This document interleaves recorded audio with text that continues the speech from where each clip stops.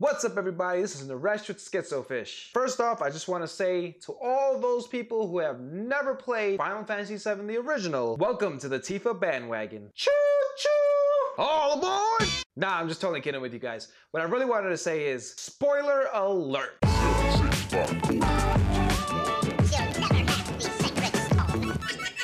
crazy mother! This video, if you've never played the original, will definitely spoil the whole fucking game for you. Alright, down to business. Now, we all know that Final Fantasy VII Remake is coming out in different parts, and this first installment will likely be the entire Midgar portion. On this journey, you're gonna meet friends, allies, and enemies alike. But the most incredible thing about all these encounters is that you're actually going to meet The most villainous fucking character of the entire original game! just a quick list right here.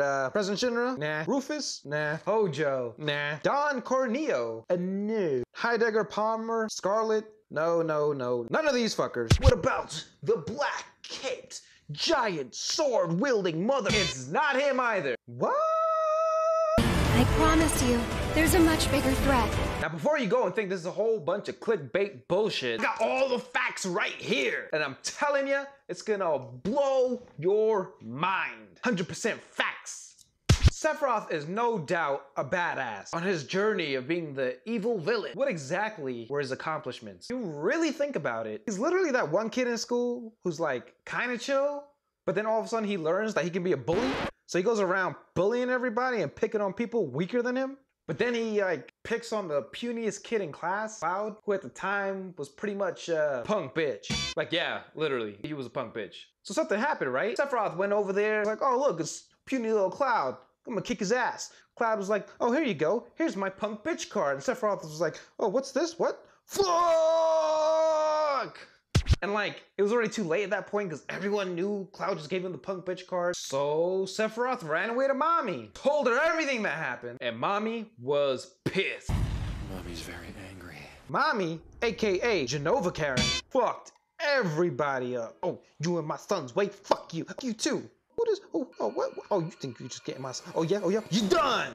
Then Genova just kind of went over to Cloud, was like, oh hey kid, you dropped this. Gave him back his punk bitch card, and Cloud was just like, fuck. Next thing you know, he's giving Sephiroth back his lunch money. That's right, all of that was Genova, not Sephiroth. You actually find Sephiroth at the Northern Cave, chilling in his little ice crystal with half his body missing. So the Sephiroth you thought you saw was actually Genova the whole time. Everyone who saw Advent Children's gonna say, well, when Kadar took the Genova cells and put it in him and he turned into Sephiroth, Sephiroth was in complete control of his body. So the argument can be made of who's actually in control, Genova or Sephiroth. But it doesn't fucking matter because Genovaroth is not the most villainous person in the game. Yes, the answer is going to surprise you. But through the fire and flame of Sephiroth lies the true evil, Reno! That's right, everybody, it's fucking Reno. So you're probably like, Reno and Rue, the comical duo? But we like him, he's funny. But this motherfucker is diabolical.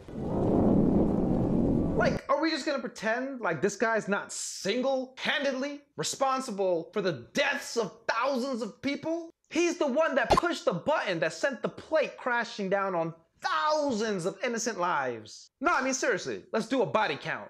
True Sephiroth, if we're not counting the Genova Sephiroth. He basically did all in Nibelheim. The town had like 20 people in it. So really between the Sephiroth Genova thing, Genovaroth really did all the main damage. But still, all the deaths involved with Genovaroth does not compare. Reno killed everybody. Biggs, dead. Wedge, dead. Jesse, dead. That guy taking a piss by the gate, dead. All those people that tried helping you learn the controls, dead. And freaking Jesse! For all you people who think that Iris was the only beloved character to die in Final Fantasy VII, oh, how wrong you are. Jesse was the first. Just completely Game of Thrones your ass. Oh, you like this character?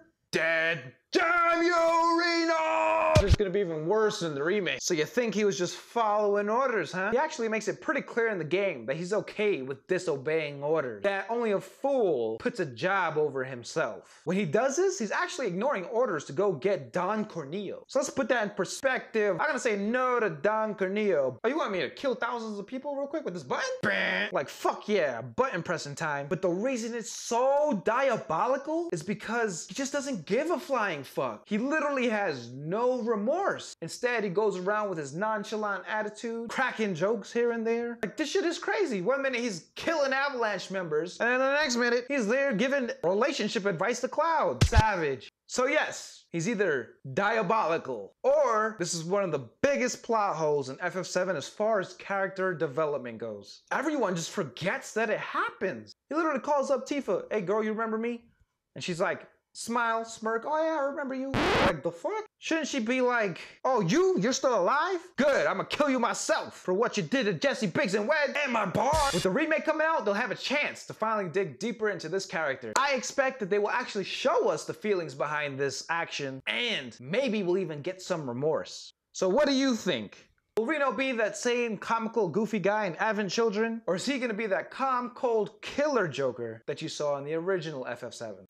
If you found this video entertaining, please go ahead and give us a like and subscribe to our channel, because we'll have lots more coming your way. Also, follow us on Twitch, where we are actually currently playing Final Fantasy VII, the original, and more. And of course, we're gonna be playing this remake as soon as it drops. And you can follow us on our socials to keep updated in what's happening. So we'll see you there.